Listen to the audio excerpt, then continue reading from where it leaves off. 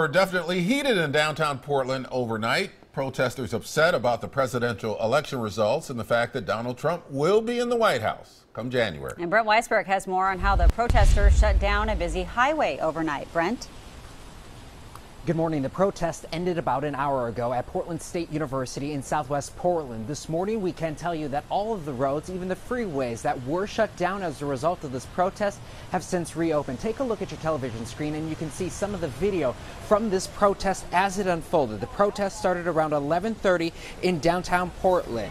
Portland police say that the group, made up mostly of young adults, made their way through downtown Portland. We are told that there were some reports of minor property damage, including a dumpster fire and some new newspaper stands that were tossed into the street in downtown Portland.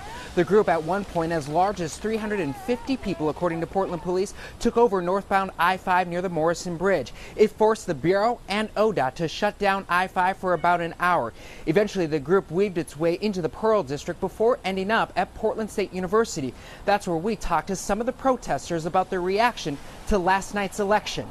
We're pretty angry, but it's nice to see, the community getting together and standing up to it.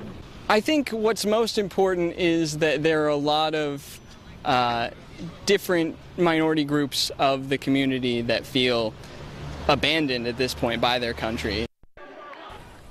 This morning, we have confirmed that there was a report that the Portland Police Bureau took indicating that some of the protesters, while on I-5, actually picked up some of the police flares and threw them at passing vehicles. There was no report of any major property damage as a result of that. The Portland Police Bureau says they are ready for any other protests that may pop up, but they say they hope those protests remain peaceful.